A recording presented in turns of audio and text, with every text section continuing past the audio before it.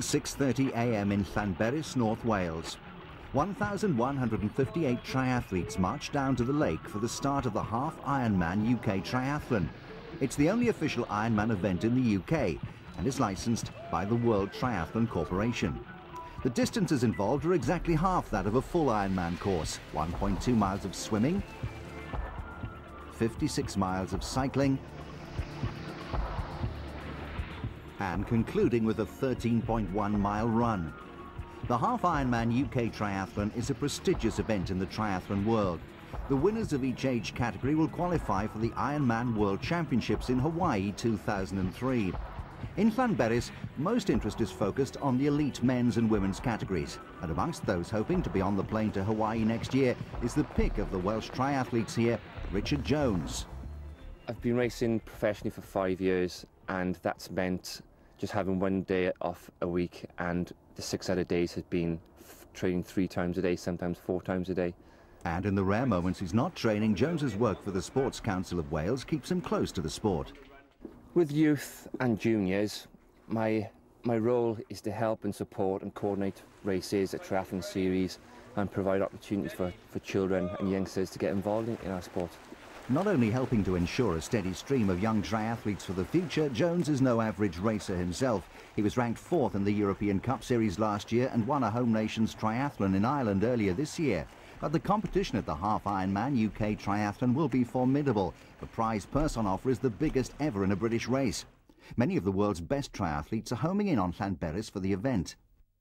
It's a very, very good field somewhat with Hawaii winner, world champion Luke van Lierde from Belgium. We also have last year's winner Richard Allen and a gaggle of other British competitors, also from overseas, a strong German contingent. So there's an international flavour to Llanberis the day before the race, and one international sporting superstar in Luke van Lierde of Belgium. Yeah, I've been to Hawaii a couple of times. I've won it twice. I've still hold the course record in Hawaii, still hold the world record that I did in Germany. So victory here must be a foregone conclusion for the Ironman world champion.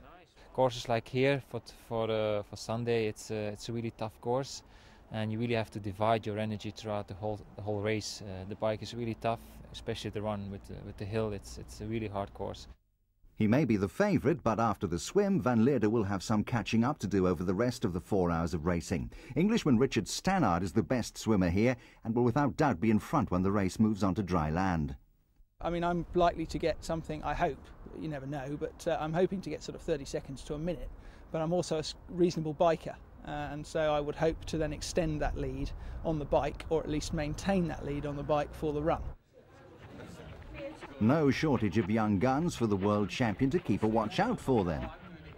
This is a job for me. I'm a full-time triathlete, so eventually I've got to eat some food and pay my rent. So that's one thing that helps keep me going. But at the end of the day, I'm here, I'm a racer. I like racing. I haven't raced Ironman the full distance, and to me that's more of a battle of survival than a race, although I think some of the athletes may argue. But the racing I'm doing is pure racing, Olympic distance level. You've got guys around you the whole way, and that's what I like, racing. So when it comes to it, if there's people around me on the run, I will find it from somewhere to race them, because that's what I enjoy. For me, the most important thing is what happens between the years. That's the most important thing. So there you win or you lose races. You can do all the training you want, you can eat whatever you need to eat during the race, before the race. That's not going to ensure you of winning the race. It's being smart the day of the race, and that's going to help you win the race.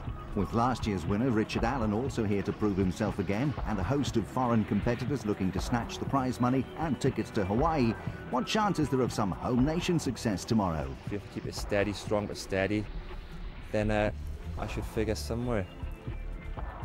Unlikely to figure anywhere, but first tomorrow, Germany's Nina Kraft won Ironman South Africa and Ironman Roth in 2001, before coming in 3rd at the World Championships in Hawaii. You know, you cannot say before the race you win it, so you see in the race what's happened. But just as in the men's race, there are British athletes out to challenge the superstar from abroad. The foremost of these is Annie Emerson, who has no illusions about the size of the task and the identity of her rival. Nina Kraft. definitely my main contender. Unfortunately, Nina beat me a couple of weeks ago in a half Ironman over in Denmark, but that said, this is a completely different bike course and my strength's definitely the hills, and Denmark was very flat and I think that's more her strength, so I'm hoping that I'm not going to lose the time that I did on the bike a couple of weeks ago to her, but you know, obviously she's very strong, but I'm out to beat her. So.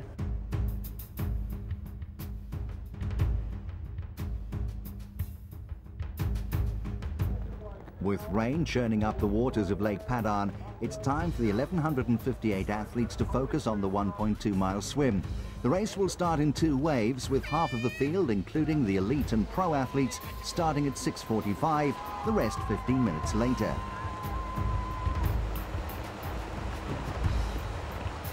Time for Richard Stannard to get to work and make good his prediction of leading after the swim.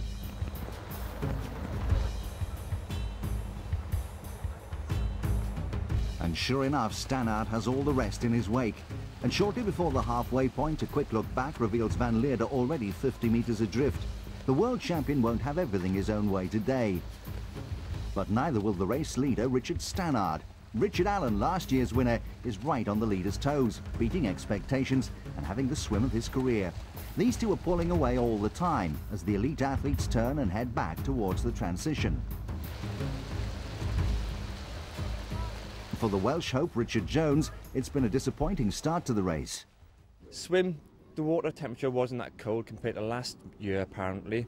Had a terrible swim, came out to swim 3 minutes down on the leaders, which is a bad thing because you're not in that front pack. Finishing the swim in 22 minutes and 28 seconds, Stannard doesn't have the advantage he'd hoped for. With Richard Allen chasing him to the transition, Stannard will have to try again on dry land. For Allen, it's been a better start to the defence of his half Ironman UK Triathlon title than anyone expected.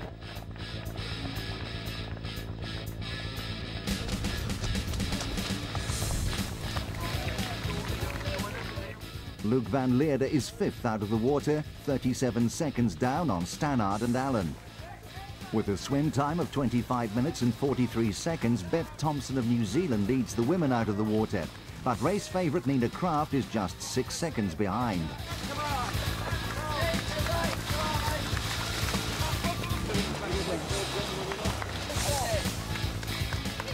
Annie Emerson's hopes of beating Nina Kraft have taken an early blow. She's 2.5 minutes behind the leaders.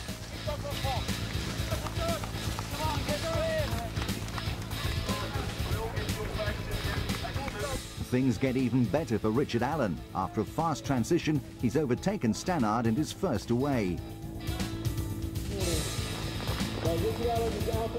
Nina Kraft is still second as she begins the next task of 56 miles of cycling.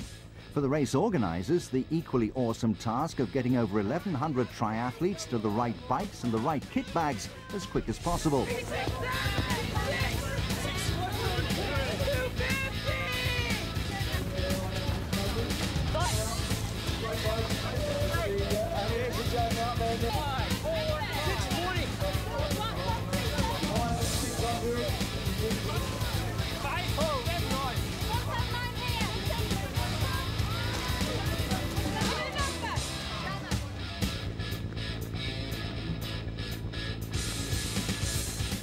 Leaving Llanberis for the open countryside, it's Richard Allen in first place. But Richard Stannard is still determined to take the lead he wanted after the swim and is catching. And it's not long before Stannard has worked his way into the lead, with Richard Allen following. The two leaders have extended their lead from 30 seconds leaving the swim to almost 2 minutes after an hour of the race. Richard Stannard knows it's a risky strategy, but it's his best chance of staying ahead on his weakest discipline, the run. I'm just going to go from the gun, go as hard as I can, and if I blow up or I can't, I have trouble on the run, then so be it. But I'm here to ride the 90 kilometres very hard and hopefully stay away. But there's some very strong athletes here. Luke Van Lierde, Ironman champion, Ironman world champion, and has a amazing pedigree. So if I do stay away from him, I'll be very happy. But realistically, only a few, I want to leave it so only a few people are in contention after the bike section on the very hard run. At the moment, only Richard Allen remains in contention, but there are 3 hours to go, and it's all as expected for Luke Van Lierde. expect Richard Stannard being a little bit more in front because he's a very good swimmer. On the bike, I'm just going to stick with him and relax and try to follow them in a normal pace. I'm not going to try to get away on the bike because I know I'm stronger on the run. He'll probably have to prove it too. At Beth Gellert, Van Leerde is in third place, more than 2 minutes behind Stannard and Allen.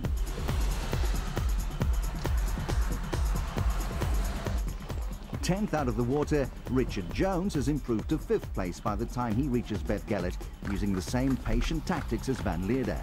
Hopefully be there near the front pack, and then the bike, keep it steady, because I think with the conditions for tomorrow, going off too hard, then it's going to cause problems further on, later on in the race.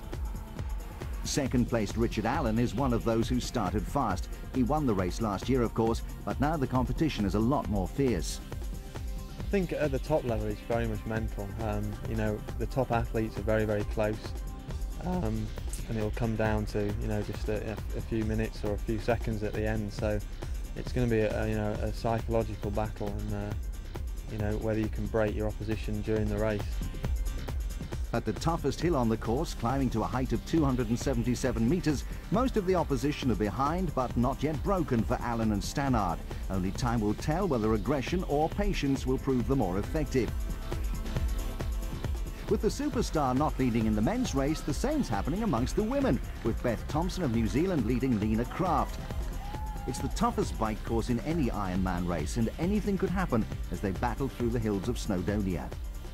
It's a grueling bike ride. I mean, most rides in races that you do, you either have like one hill or two hills, and you know where they are, so you're expecting them, you sort of rest up, attack the hill, and that's it, it's over and done with. But this kind of course, it's up and down, you're always in and out of the saddle, and I mean, it was a lot colder as well than what I expected, so that also played a part, and being wet as well, I had to be careful on the corners.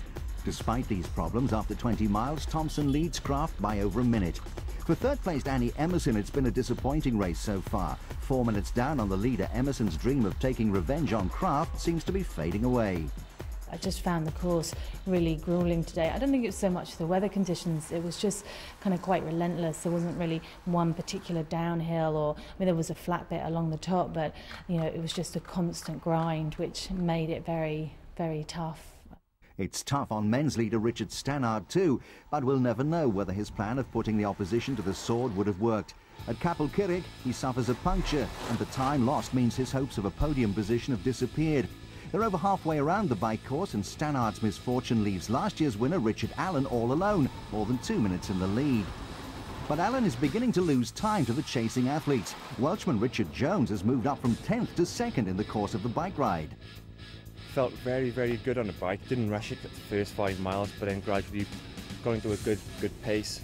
Caught each athlete, each cyclist, caught them, dropped them, forged ahead. But as he moves into 2nd place, there's one athlete that Jones can't forge ahead of: Stephen Sheldrake of New Zealand.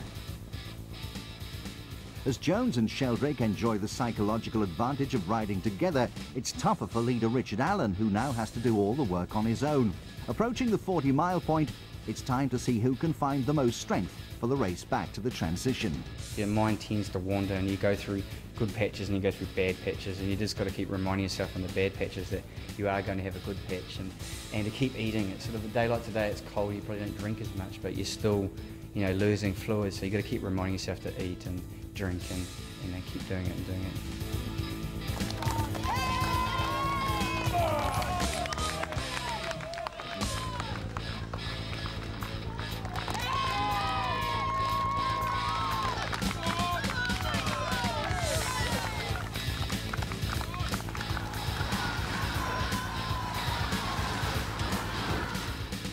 Things are getting bad for Richard Allen. He's lost his drinks and gels on the bumpy road, and 10 miles from the end is losing power fast. And then we could see Richard Allen sort of about a minute up the road at about 60-70k, and he was obviously having a hard day. And we managed to catch him with about 10 to go. Jones passes Allen, but it's Sheldrake in the lead, determined to be first into the run. And I sort of tried to ride hard home because I knew Richard was a quicker runner than I was. I sort of tried to sting his legs a little bit.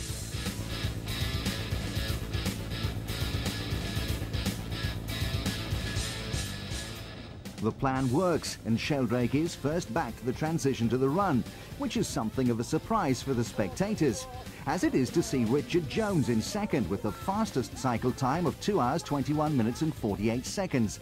The Welshman is 20 seconds behind as they prepare to run the 13.1 mile out and back course. Richard Allen is still in contention in third place, but the story takes another twist as the lead changes in the transition and the wrong man emerges first. Came into transition 20 seconds down on Stephen Sheldrake from New Zealand, but I had a good transition. Came out of the sweat, I came out of the transition 20 seconds up.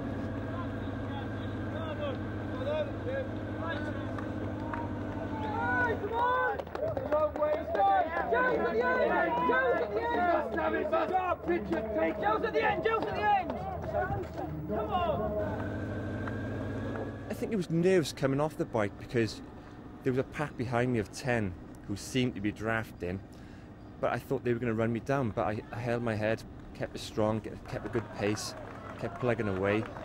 And for the locals in the crowd, it's a glorious sight to see a Welshman in the lead. But there's a long way to go, and any one of the chasing pack could still catch Richard Jones. Near the back of the group, world champion Luc van Leerde will need a world-class run to take the victory expected of him. The first woman to the transition is Beth Thompson. Starting the run 4 minutes ahead of Nina Kraft, Thompson will need every second of this advantage to stay ahead of the strong-running German, but she's out of the transition before the race favourite comes in.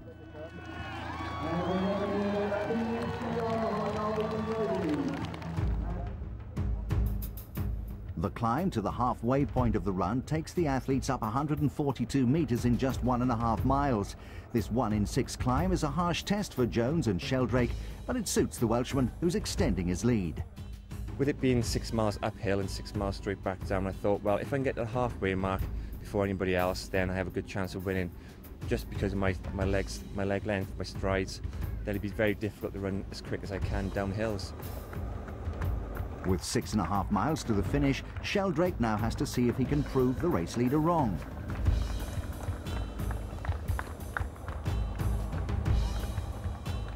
Richard Allen is struggling on the descent and won't retain his title. And as he goes down, the women's leader Beth Thompson goes up, with victory far from safe yet. Annie Emerson is 7 minutes behind starting the run, but is the strongest runner here, stronger than most of the pro men. As I came into transition, I saw Nina Kraft running out, and I thought, oh, that's good, because I know she's a strong biker and swimmer, so to be quite close made me feel good. I didn't realise until I sort of got out into the run how far Beth was up the road. I knew the run was really going to be tough, so I just thought, well, let's hold it together to the turnaround, and if I'm still in the lead, then I'll just give it everything that I've got. I've got nothing to lose. So I did that, and I managed to hold off Nina and Annie, who I knew would be coming through the pack at quite a rapid pace. Kraft is second and gaining on the leader. Emerson is third and gaining on both of them as she approaches the turnaround.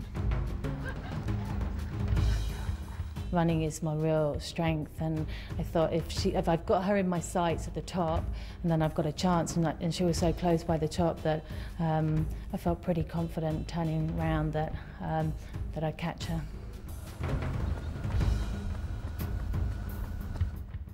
So I got to the turnaround and then got my little legs going as fast as I'd go on the downhill. Not only the little legs of Beth Thompson, but also the huge legs of Richard Jones are struggling to make the finish line now. But legs were very, very tired having run down 6 miles down a hill. You know, your quads are aching, your hamstrings, your calves. You think all your muscles, you pull all your muscles in your legs, but as soon as you've seen a finish line, then that seems to disappear. I just feel elation and happiness and joy and all those kind of feelings all in one. And once I knew, I felt as if I was going to win. It was just such a good feeling. You can't explain it unless you've experienced it yourself. Just an overwhelming experience. In a time of 4 hours, 4 minutes and 33 seconds, there couldn't be a more popular winner for the people of Llanberis. Richard Jones has beaten his own expectations to win the race, nearly 3 minutes ahead of Stephen Sheldrake at the end. Australian Tom Rickards comes through on the run to take third. For Richard Allen, disappointment after a brave performance on the bike and in the swim. He finishes 7th. For the world champion Luc van Leerde, there's equal disappointment. He drops out on the run and must hope for better in Hawaii later this year. But there are still scores to settle amongst the women, and with 4 miles to go, Beth Thompson is finally overtaken by Nina Kraft.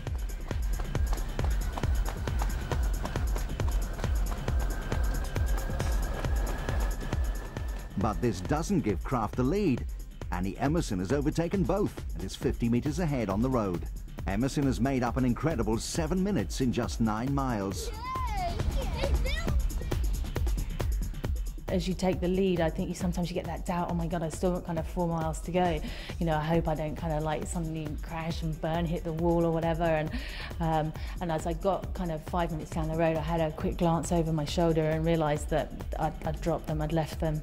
And that kind of, I started being able to really enjoy the race. But I'd have to say it was probably the last 20 minutes that I enjoyed of the race out of 4.5 hours. So.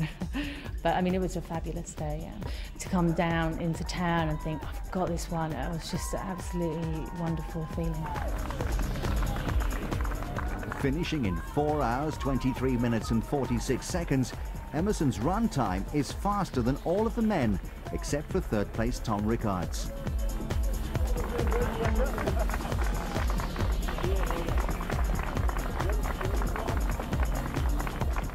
For Richard Stannard, whose puncture consigned him to an eventual 10th place, there's as much delight in seeing Emerson win as if he'd won the men's race himself. How do you feel right now? I'm just really emotional because I had such a hard time on the bike today, and I never thought I could turn it around and win, so it's amazing. Absolutely fantastic. The happiest person here. Thank you. Nina Kraft is second, 2 minutes and 2 seconds later than Emerson.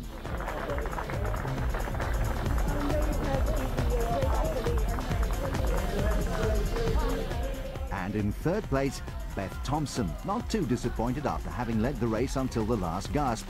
After all, for most people here, it's the taking part that counts.